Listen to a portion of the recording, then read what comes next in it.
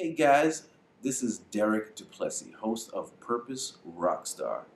It's a podcast where we interview people who found purpose in their career in all kinds of fields.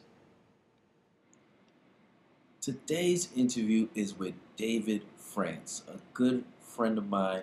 He is the top guy, the executive director for Revolution of Hope and the Roxbury Youth Orchestra. He went to the New England Conservatory and he learned about El Sistema, and it was just, love at first sight. He went over to Venezuela, saw the awesome work that was going on teaching young children classical music, and he said that he could bring this to the inner city in Boston, in Roxbury. And it's just been incredible just to think about his journey, his story from a very small island in the Caribbean to, really making sacrifices to make his dream come true. So this guy would sleep on couches and he would sleep on the concrete here in the city. He would play in the subway, still plays in the subway to this day, just to make his dream come true.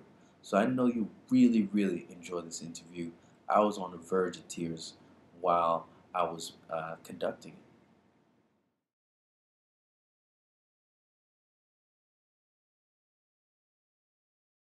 So just being there on that stage with those amazing musicians from all over the world, I really started to really um, wonder, well, what about those people who didn't have access to the kind of training that I eventually fought for?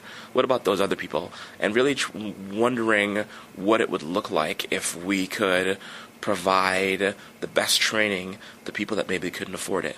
And so eventually I was living in Bermuda. Actually, in 2009 I was living in Bermuda, and I saw a video of this orchestral empire in Venezuela called El Sistema, founded by Dr. Jose Antonio Breu, and they're using orchestras and choirs to transform the lives of inner city youth. And their best orchestras are some of the best orchestras in the world. And I thought, wow, that's what I want to do. And so I applied to a fellowship at the New England Conservatory, which is in conjunction with Venezuela and TED, and I won. I got to be one of the 10 people selected to be trained to bring this music for social change idea from Venezuela around the world. And so I came to Boston and also had a little stint in Venezuela. And when we were in Venezuela, our last week there, we pulled up to this really to this dangerous street in this one city on the coast, and they said, if you're going to volunteer here, you have to leave before the sun goes down.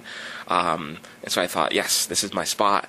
And so we get out the van and we meet this wonderful lady named Isandra Campos, who a year before we got there moved out of her house with her 5 kids and with her mother, so that the kids on that street could have orchestra practice in her house. And it was really amazing. 7 days a week. She had a morning session for the kids to go to school in the afternoon. She had an afternoon session for the kids to go to school in the morning.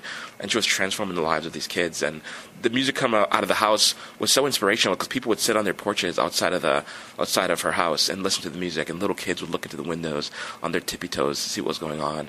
And one day she took me to the back of the house, and where she had chickens, and she made me pick these chicken eggs, and I had never picked chicken eggs. She said, everyone that comes has to pick the eggs, so I'm picking eggs. And she said to me, do you know what I do with these eggs? And I thought, well, there's a lot of kids that come to this house. Maybe you scramble them. And she's like, no, shut up. I sell them. She sells the eggs for $1 each, and that's how she buys the music for the kids. Wow. And so I thought, when I come back to Boston, where am I going to move out of my house and sell chicken eggs? On behalf of what community? And when I came back to Boston from Venezuela, I really fell in love with Roxbury.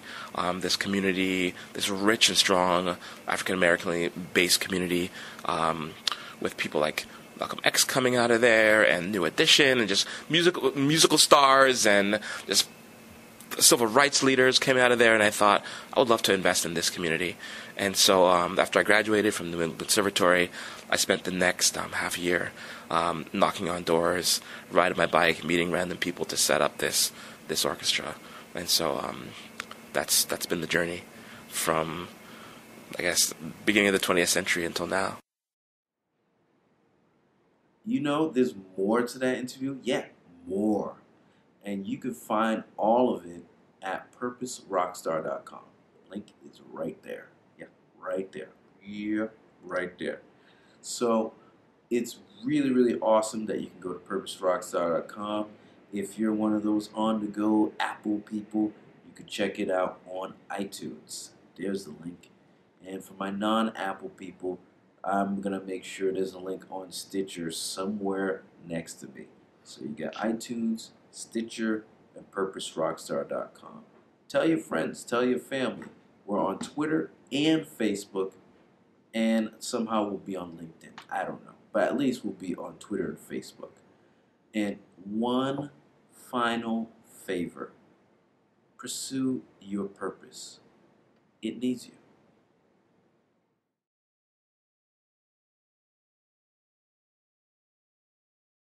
So 5 days a week, 3 hours a day, string instruments, violin, viola, and cello.